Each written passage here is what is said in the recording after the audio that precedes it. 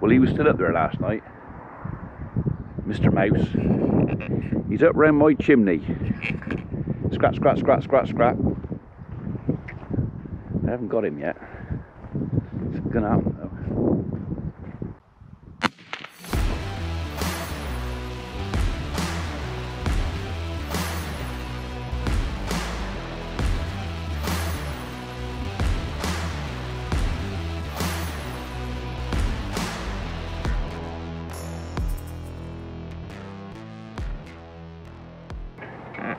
Morning world, welcome to Saturday 4th of December 2021. You guys are all right,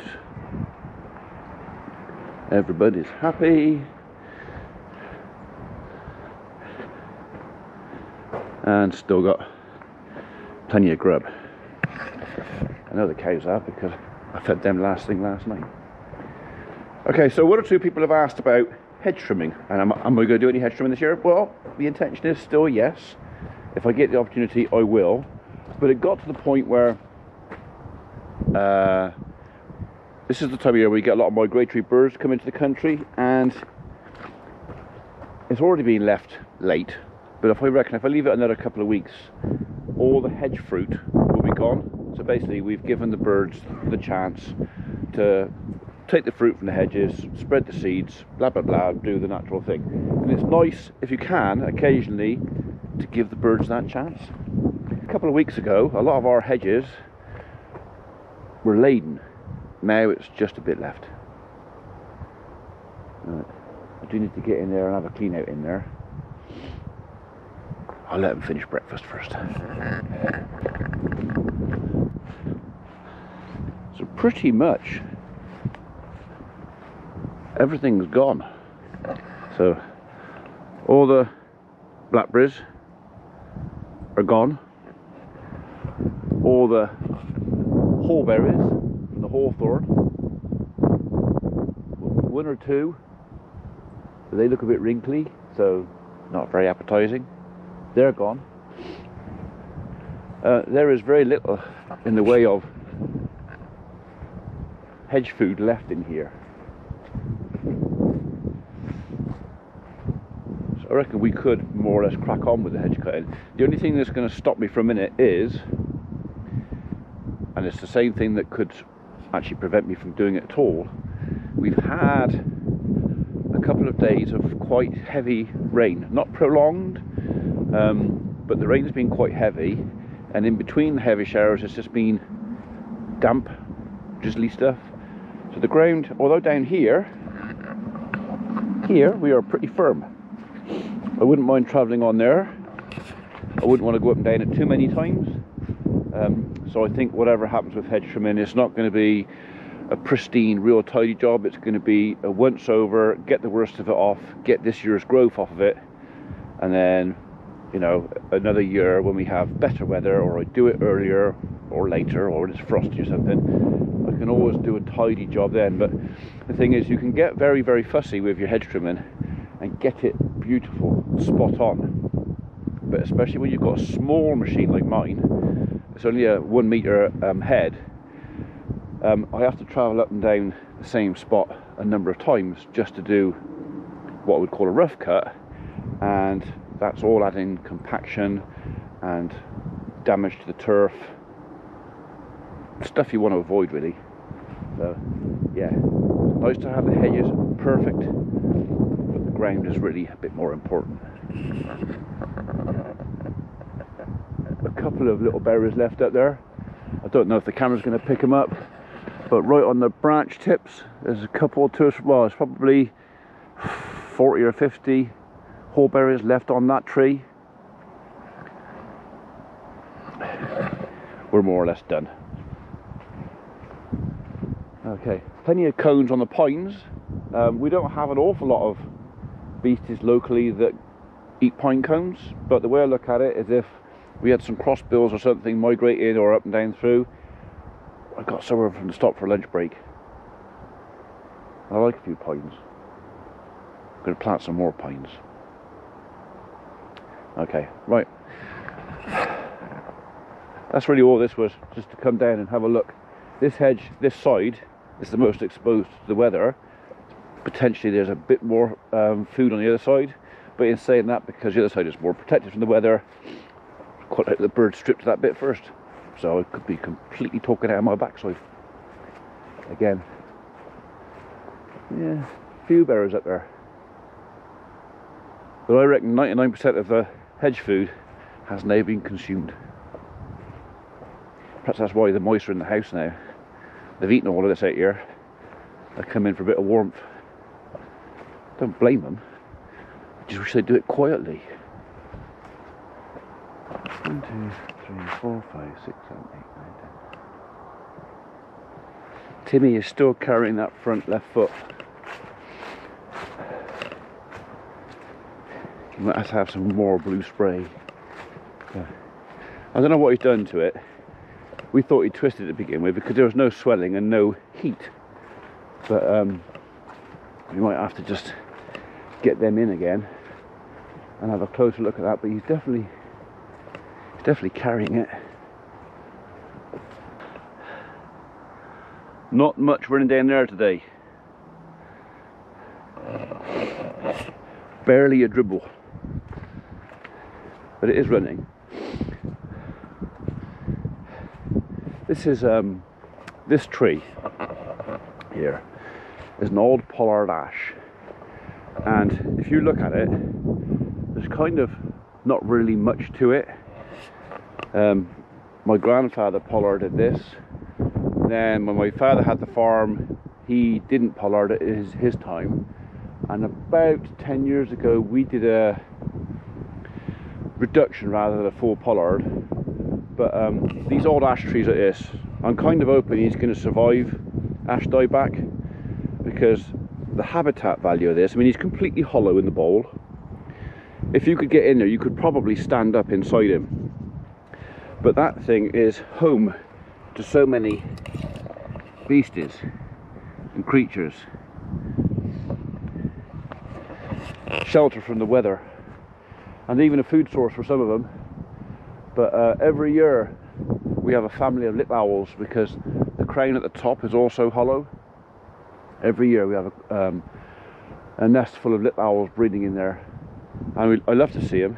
So we used to go up there as kids, climb up there, and I know it's naughty and you shouldn't do it, but we were kids then. This is like 40 odd years ago. We used to go up there and get the owlets out, because they were always covered in ticks. And I'd spend, well, I won't say hours, but a long time just picking ticks out of the owl chicks. So they didn't appreciate it, but it certainly helped them out, because I mean, when I say covered in ticks, I mean covered in ticks, little bloodsuckers. So I reckon we saved quite a few owlets from anemia. Would that be what it would be? Because those ticks, they'd be sucking it, because the ticks would suck blood, drop off, digest it, then get back on again. Nasty little things. Right, okay.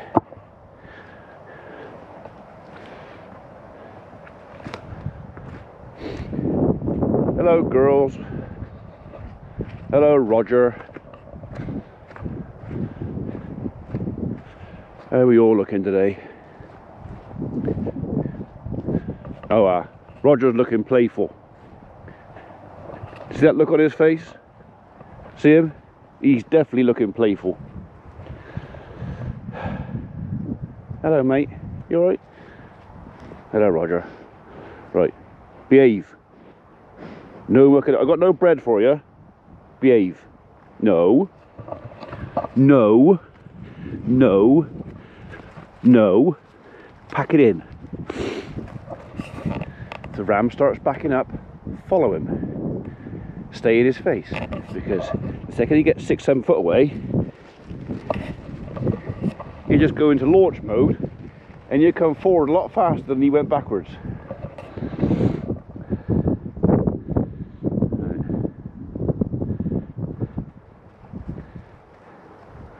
You're lame as well.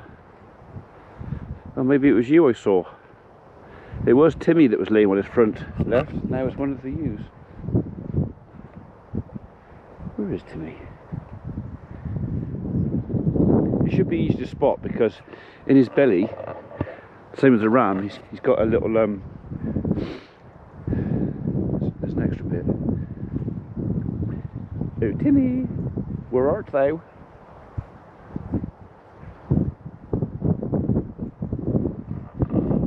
You can't see him.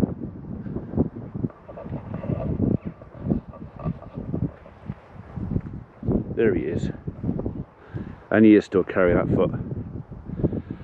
Oh. Got two to sort out. He might have to have an injection this time. I try to avoid sticking needles in sheep and animals if I can, but sometimes you just got to give them that extra bit of help. So, right. Other than too lame, hole there. Other than too lame, they don't look too bad. I get a distinct feeling they want to go through there though. They're bored out here. We'll have to start feeding them soon. It's not yet. Another week, 10 days perhaps, and then we'll look at perhaps putting a bale out here for them, or maybe even a bale at the top. Bring them back up there where I can keep an eye on them better. Right, okay. So far, so that's the morning round. Cattle are alright, sheep are alright, Tim is still lame. One of the ewes is carrying a foot a bit as well. Some work to be done. Thing is, it's wet, and this time of year, any weakness in their feet, and they'll pick it up because it's wet. Could I put them indoors? Yep, I could. Would they like it? Absolutely not. They'd be miserable as sin. They're far better off out here.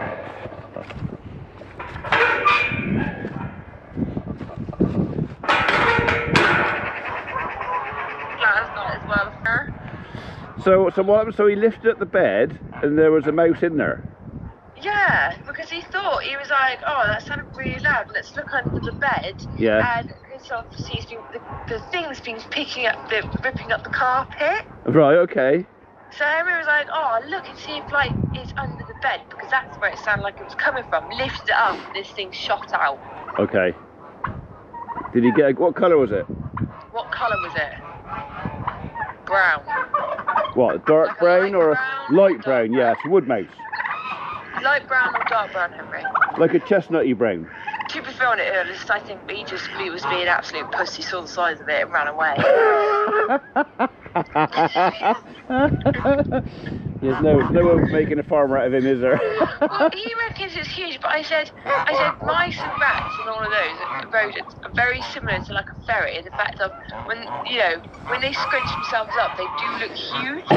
Well, like I said, a wood mouse is at least about three times the size of a house mouse. A wood mouse is about 3 times the size as a house mouse. Yeah. So. Yeah. So. That's what I was telling you the other night. It's bigger. So, but it's the size.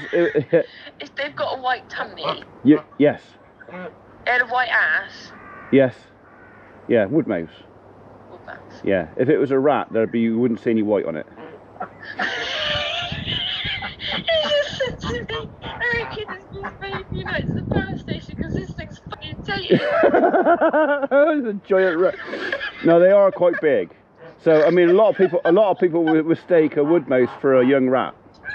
I know, it's like fucking Ninja Turtles. Right. Okay. So yeah. So put a trap in there. So it's been nicking the dog food and storing it under the bed. Yeah, but the thing is though, this morning we found rat poo. We found poo on the stairs. He's been chewing out of the front door. Yeah. Skirting as well. Yeah. You're infested. Infested. We've got 1 or 2 in the house. The thing is though, right? All of the downstairs rooms were shut. Yeah. Okay, so They get through a very small hole, mind. As long as if he can get his head through a hole in something, he'll get his whole body through there. Well, how big is his head? What, like a 10p diameter? Or So end of your middle finger. end of my little finger. Middle finger. Oh no, you got smaller fingers. So say My it. thumb? Yeah. So say the end of your thumb. If you can get your thumb in somewhere, then you can get it. You can get in there. Make the out of it. Hey? Henry, you can get for a hole that big. Yeah. Yeah, they can squeeze through very small holes. Well, thing is though, I didn't let Flossie's food stay. Like I got Meg to go and finish it off. Yeah, don't leave unfinished food around. But and put everything in sealed containers. Yeah, well, all the dog food's in sealed containers now. Yeah. Bailey, down. So okay. Oh. Well, like I say, you now know where to put the traps and catch him. Oh no, but I've got a really nice jacket underneath there, and there's poo all over it. Do you know why that is? It's because you're dirty. I'm not dirty. Dirty. I just go, come live in our house. That's what I really You're want. dirty. Shit everywhere. Right. Okay. So, how are you feeling this morning, anyway? yeah, I felt a lot better after coming home and doing what I said I was going to do. You did a massive. Yeah, I did. Yes, it was. I did. Yeah. I felt a lot better for that. But yeah, no, I'm fine. Thank you very much indeed. Good. Yeah. All right. Yeah, it's no effort at all. I just sat there and I just, contemplated life for 2 seconds. As long as it wasn't like icky poo. Oh no. No, Yeah, it was a very nice curry. Thank you very much indeed. Thoroughly enjoyed it. Thank you. But once the signal was sent, and it's like I gotta go now. I know, because as soon as you left, everyone went, "Oh, let's talk about poos. Maybe he needs." Well, I think he did, because I was sure he ripped out a couple of quiet ones while I was sat there. It was either him or the dog. I was pretty sure you needed a poo because you kept sending a little quiet ones out. Yeah.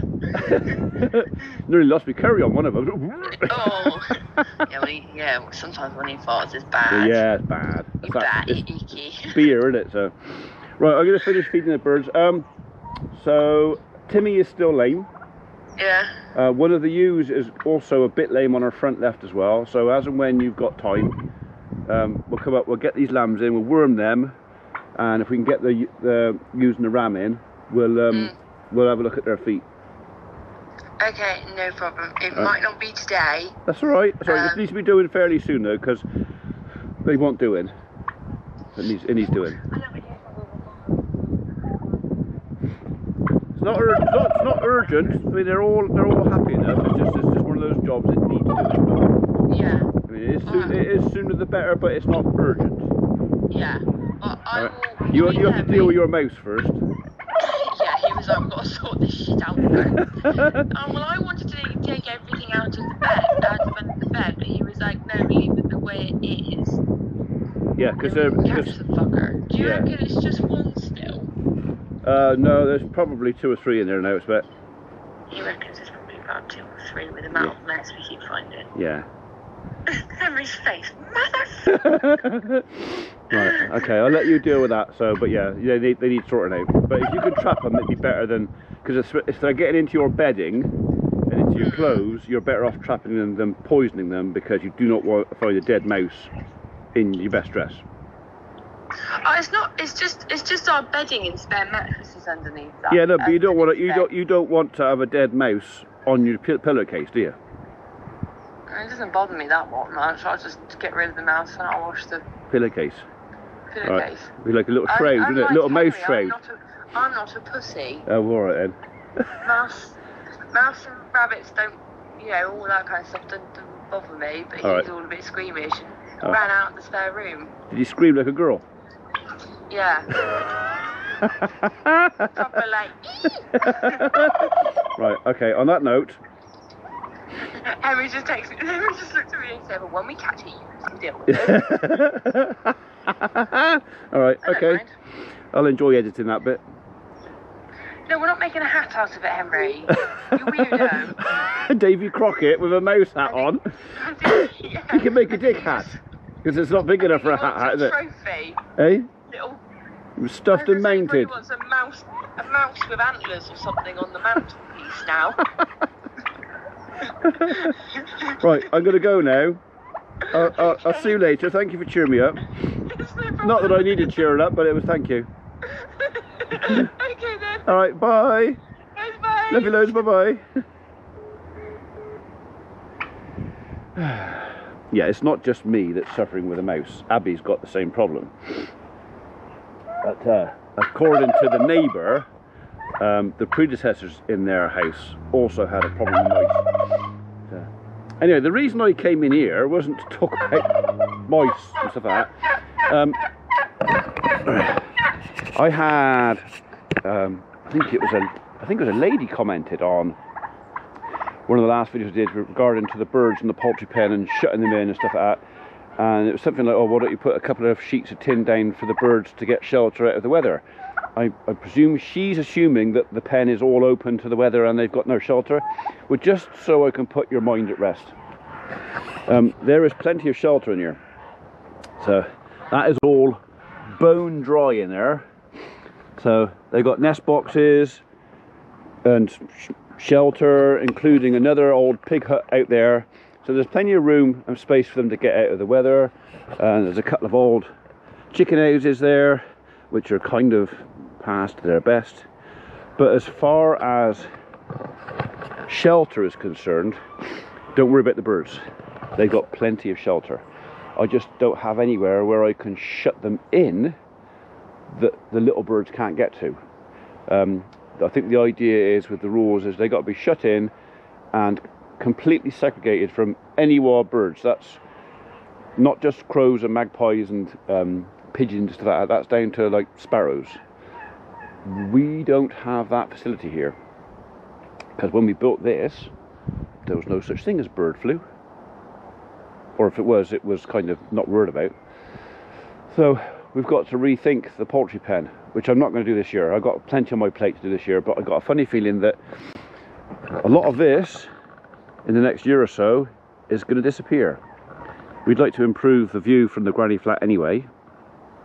So that house there will go, this pen here will go. We'll probably move everything downhill a bit. So put everything down there, possibly cut down the numbers of birds we have as well. Like I said before, a lot of these are rescue birds, or they've been sort of, people that rang me up said, we're moving, we're retiring, can you take our geese? So I haven't bought a goose in decades. So maybe as they sort of die out and diminish, we won't replace any more, we won't take any more on. We'll just keep a few around. I like to have a few around. But yeah, things like bird flu for just a couple of birds can make life really awkward. You lot can have that. It's in big bits because if Mr. Crow or Magpie does come down, he can't fly off with that. So unless he's going to try and wrestle it off one of the geese, good luck with that. Okay, so we have reference to another video, or maybe even the same one, where I was umming and ahhing about whether I do any recording with this camera at Mum's funeral. The decision is I'm not. I won't be doing that. We are webcasting the funeral to family and friends who are abroad or in the country and can't make it for whatever reason. That will be a private webcast. We won't be giving anybody other than family and friends the key and the code for that. We'll have a hard copy, so I don't need to record it because they are. So yes, not going to be recording the Mum's funeral because there's a webcast there. I'm going to have a hard copy of that, so I'll have something to keep, which I can share with family if they want. But yeah, the funeral's going to stay private. Okay, so granny flat. We are definitely getting there. So I think next weekend the aircon units will be put on here. Most of the kitchen is kind of in. Kitchenette. We've got to drill a hole in the wall for the drain for the sink. We've still got lights to go up outside here, which will light up the outside of the house for her. No jumpy uppy. But yes, we are definitely getting there. Alright, once,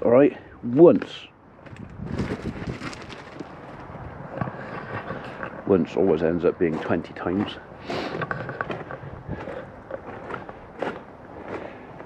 So we are genuinely, really pleased with the results of this. Dave and Andy and all the other guys, Jensen, Sean, can't remember who came from Windowcraft, all the Windowcraft, everybody who's done any work on this project. It's all been top notch. It's all been spot on. And that's not because I've been looking over their shoulders and watching them all the time. It's just that's the way they do stuff. They do it neat and they do it right. Okay, this has got to be tidied up. But we've got a path to come all around here. I think the idea is this: we're going to put a paved path in the middle, and then we're going to put like a French drainage gravel on both sides. Just because that's the way we're going to do it. With a small patio out here. I'll tell you what, you come around that corner, you don't have to feel the wind. Right, I've got 3/4 an hour. We're going to do some sheep in a bit. No, I don't want to throw it again. All right, once. No, that's twice, isn't it? Ooh, had a parcel. Oh, that's heavy. Okay, right. Excuse the mess on the table. That's our ties for Tuesday. That's last week's. That's foot warmer thingy. I got a couple of parcels to go through and a couple of thank yous to do. So actually, while I'm in here, I'll do that now. But I might open that one first. Hello, biscuit. Okay. So just before I open that one, I have in the last week been sent a whole load of GoPro mounts. These are all aluminium, and more mounts, and including this lot here that came from one of our Martins. Actually, that clip and magnetic mount has been my go-to everything for the last 10 videos at least.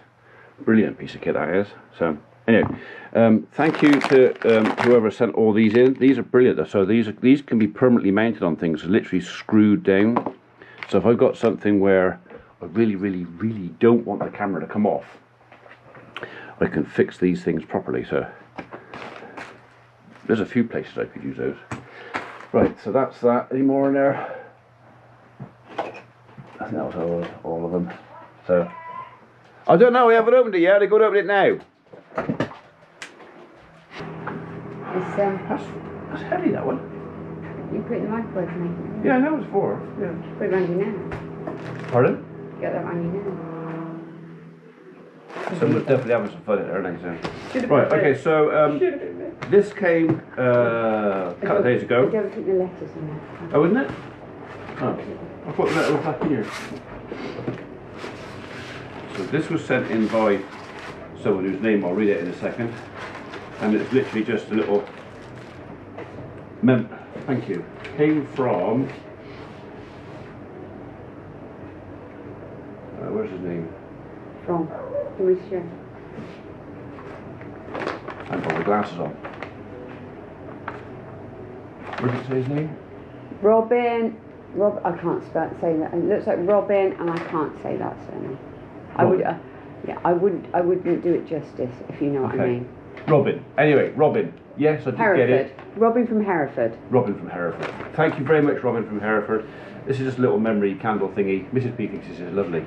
I think it's beautiful. We're going to put a photograph of Mum in there, and yes, it's a little memory. Candle. Hey? Little candle memory thingy. So very kind. I'm going to go back in there. At the moment, it stays in the box due to the fact that that's almost out of battery, so I better make this quick. Because that's the batteries on the GoPro has got a tendency to just suddenly go. I've noticed that on a lot of people's YouTubes. Just goes. So does it matter that it was? Well, it's not that cold out there, is it? Right, I'm not cutting towards myself. This is just a figment of your imagination.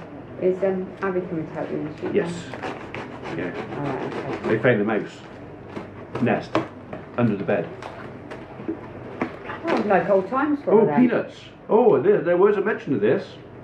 Like old times for Abby, thought we should have her sandwiches in her room and mangoes. Dry roasted. Joe, I looked at them this morning when I was shopping. I thought I won't buy any at the moment. Yeah, so there's 2 packets of dry roasted. I like dry roasted peanuts and Nut mix, fruit and yeah, nut. yeah, it's a fruit and nut mix. You might like that. You'd already tell your fruity stuff, haven't you? Right. Well, I won't mention any names who sent them because. Is it on the label? Sorry. No, I think they want to stay incognito. Okay. So yeah. Thank you very much indeed. Right. Okay. So that's that. That'll keep me nutty. I'll go change the battery in that. Cup of tea. Kettle. Keep them. Oh, water. Thank you.